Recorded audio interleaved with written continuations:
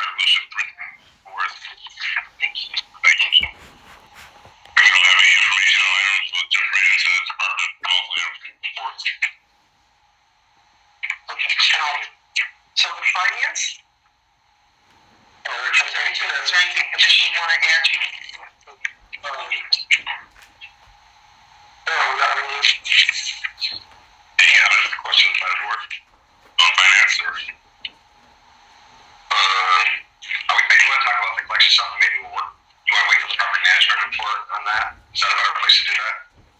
Yes. Okay. All right. Thanks for your rental assistance. Anything additional? I don't have anything additional to add, but I do want to know that your comments were received. We are doing our due diligence and making sure that we are engaged with our time. Could you stand up, please? It's easier to hear you. That's all right.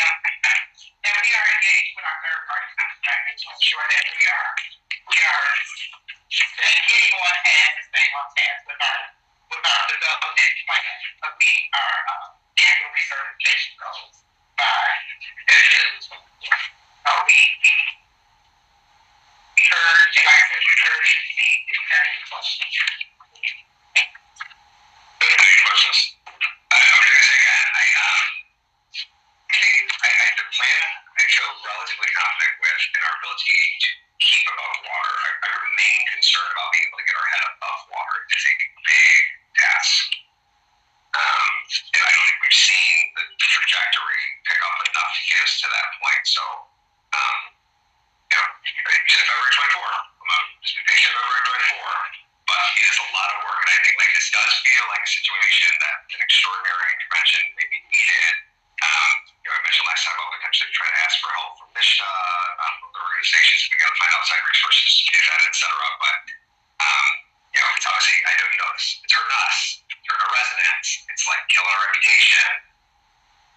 We're on the front line. So as much as you all know it, we feel it monumentally. And it is not something that we take lightly. It is a continued daily task that we go in every day and try to circumvent everything we can and mitigate as much as we can.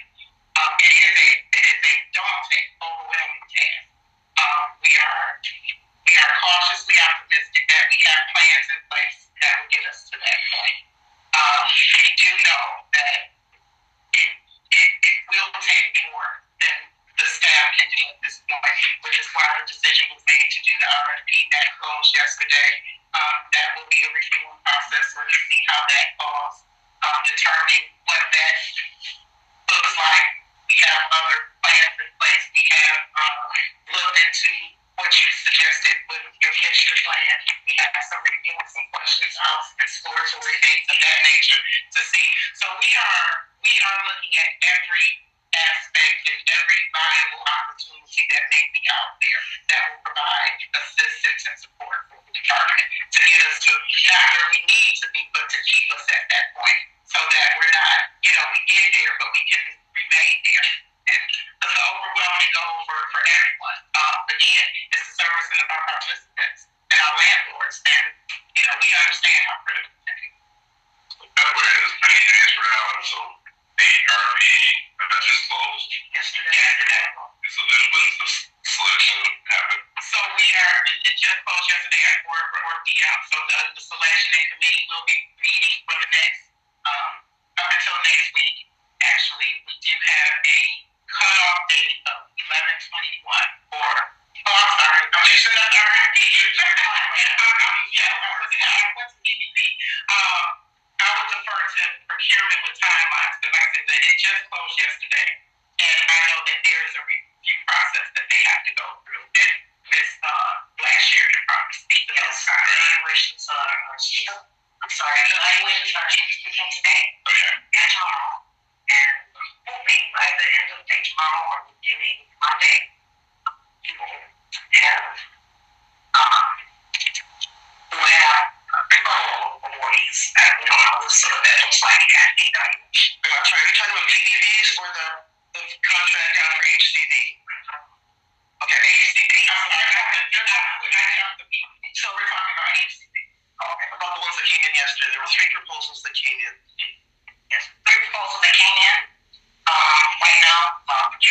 is reviewing all of the proposals, and then we will,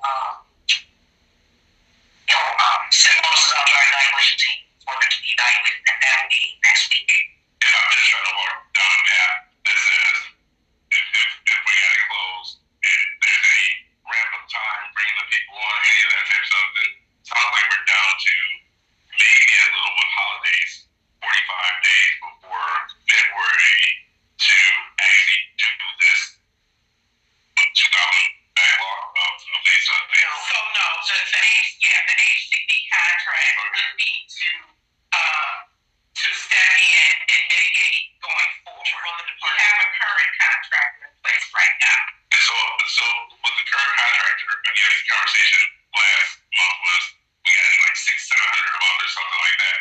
And so kind of digging down and saying, if we have a current contractor for the backlog, how many did they actually do last month? So for the current contractor to meet their goal, they have to be at minimum 450. So the conversation that came from the board meeting last month, and if I understood it, was collected if DHC and Hummingbird did a certain number per month. Could we get ourselves in the clear? And the answer was yes. So for our contractor, their minimum number that they need to hit monthly is 450. They have been short of that number.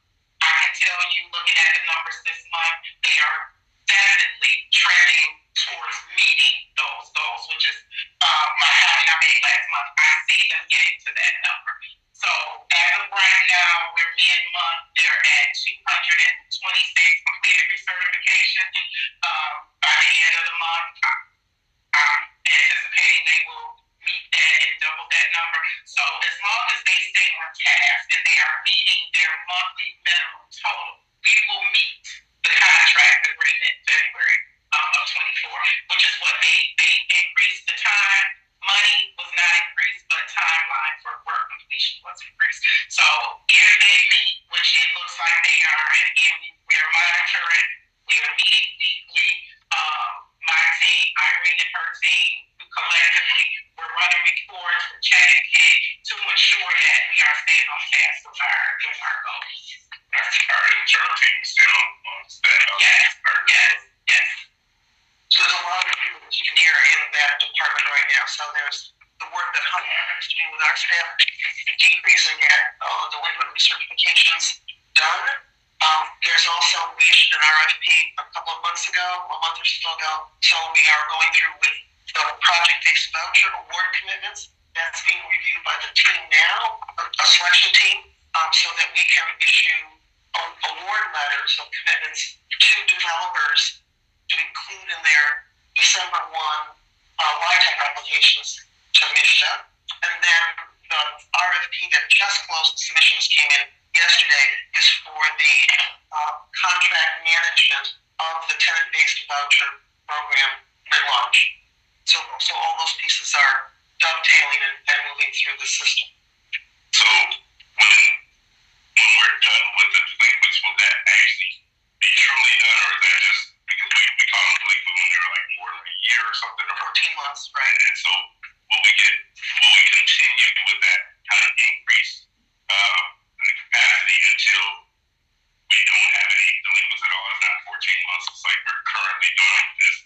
Are there people that meet that standard? Is that something that we're shooting for, where it's not like, oh, okay, now ours are only 12 months behind? No. Right. The goal is that's the last.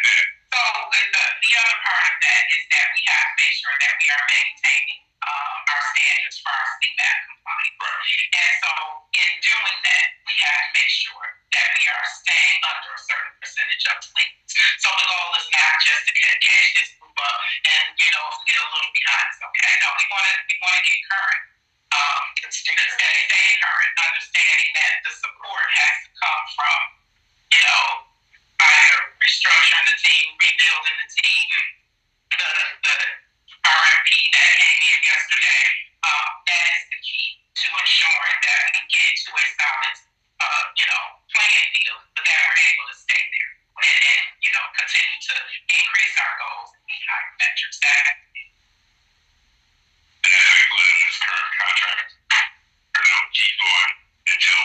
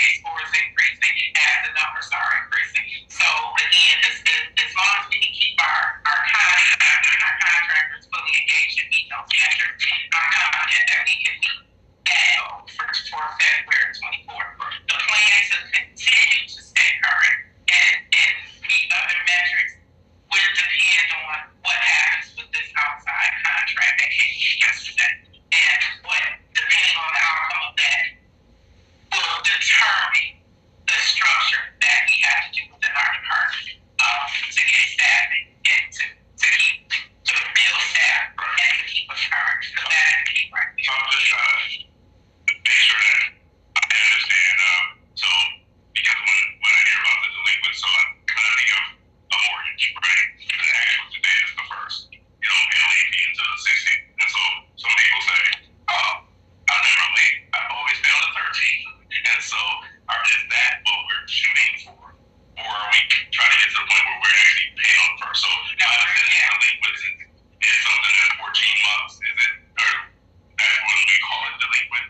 Not when it should have been done before. Well, it's like what's HUD ding us for, right? Right on the threshold. What's my CMAP score? It's the CMAP score getting hurt for those that are over 14. Yeah. So like here's what I heard is right now, the house is on fire. You gotta like put it out. Right. So we're trying to get the number under 14 down, and that we think we're trying to strive for to February. Right. However, that doesn't get us current. That just means we're less delinquent. But we've got optionality here that we're evaluating about, okay, once we get under 14, how we get ourselves from 14 to current, and then how do we maintain currency, I don't know, you know what I'm saying? How do we remain current ongoing? That sounds like a topic for discussion in the January meeting, because I don't want to be decided in February when the contract is expiring. Let's just tell me there's not. No, I agree. What I was worried was that we're calling current less than 13 months, right? Exactly.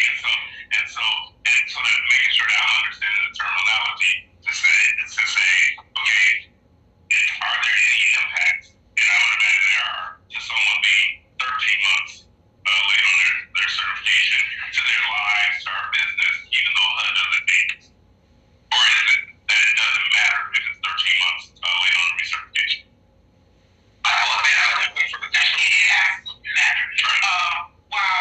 While we want to be cognizant of the threshold that HUD has in place, because we want to make sure that we're not getting into trouble with HUD. Right. So that's the number. But internally, no, it's not okay for us to be 12 months delinquent just because it's under that threshold. Right. We want to get back to the standard of performance that would bring us back to where we were when we were high performance. Right. From 16 to 19, we were above average and high performance. Right. And that a huge part of that was making sure that our delinquent activity was at 5% or less. That is our goal. Our goal is not just to, get us to the sweet spot of not being in trouble and now we're okay to post. No, we want to get back to performing as optimally as we can and providing the best service that we can. And so our goal is to not have delinquents, again, 3%, 5 to 3% less is what our game is what we're aiming for. No, we don't want to be 12 months delinquent. We don't want to be 11 months. No. Because it's the knock-on effect. It's not really just like the numbers in our CMAP score. It's the knock-on effects of, I think it's very difficult to tell landlords or to have resident expectations. Like, we want you to work with us. We want you to do your job. We're not doing ours, right? And like that is, like, just because we stay out of trouble, it limits our ability to be effective. Right? Well, that was my expectation. I just wanted to make sure we weren't using terminology that's call current being only 13 months late. Yeah, I want you to hear it. So you're like, I'm glad you're going to get into this. I am upset about this, but I'm glad that we are all working together, I think, alignment to get this done. I know that this is, I think I've said to you before, like, this is my first job out of college. I was doing it. It's like, I really understand how hard this work is to do.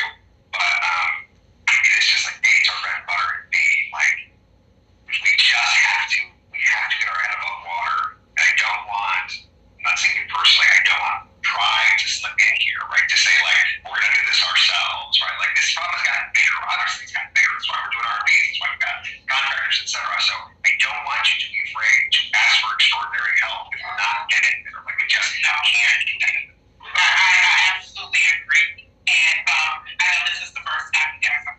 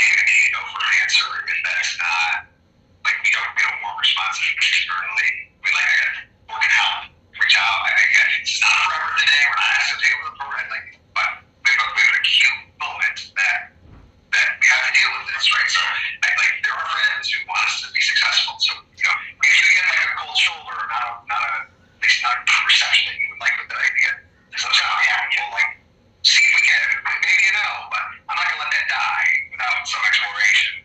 They have staff, or at least they contract with staff. They pay them pretty well. And like, they should have the greatest capacity. I think, unless you tell me otherwise. So I do have an anecdote. I was on, the city of Detroit is doing work around homeless population, one of those solutions. So they've been having 2-hour meetings with service providers, housing providers, people who have lived the experience talking about it. And so I was on one last week and I heard a woman describing her experience with getting our voucher. When she applied, how long it took to hear, her kids were toddlers, when she finally heard that her toddler was 14. And she went through this whole thing. And the whole time, because we're online, I'm going, oh my God, oh my God, oh my God. And then she sort of talked about the problems she was having. And then she said she announced who her voucher was with, administered by. And it wasn't us. So first of all, I gave thanks for that. But it confirmed for me that this is a difficult program to run. And the things that she was announcing were the same things that we were going through, that this other organization is now going through. And I was going, okay, but so there's some comfort in that, but not real. You know what I mean? It's like we're sort of in this together and we've got to figure out our solutions. And so we have plans A, B, and C to do that.